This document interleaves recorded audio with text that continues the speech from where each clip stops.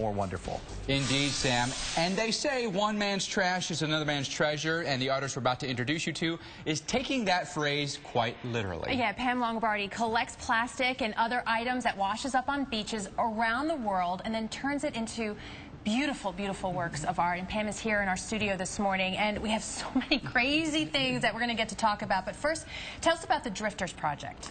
The Drifters Project was my idea to start looking at this material that's coming out of the ocean. I discovered it for myself in 2006 when I was at the south point of the Big Island of Hawaii, and I saw basically this kind of material just piled up, you know, as deep as my arm. I could shove it down in there and it wasn't at the bottom. So how does it all work? You actually literally go out there and collect these items, and then you turn them into something valuable. Well, I do. I find this material, and I do it for a very specific reason, because I think we're unaware of what happens to the materials that we use in our own life.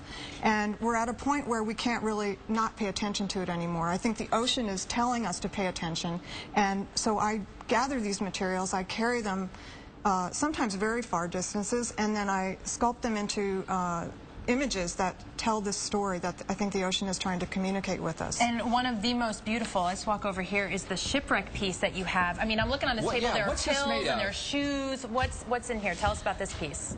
This is all plastic that has come from primarily Hawaii, but also the Gulf of Mexico. And I used black on purpose because plastic is made from oil. So we are looking at a simultaneous problem where we're running out of oil, and we're also locking it up forever into these plastic objects, which we use and then we lose, and then they come back to haunt us on the beaches.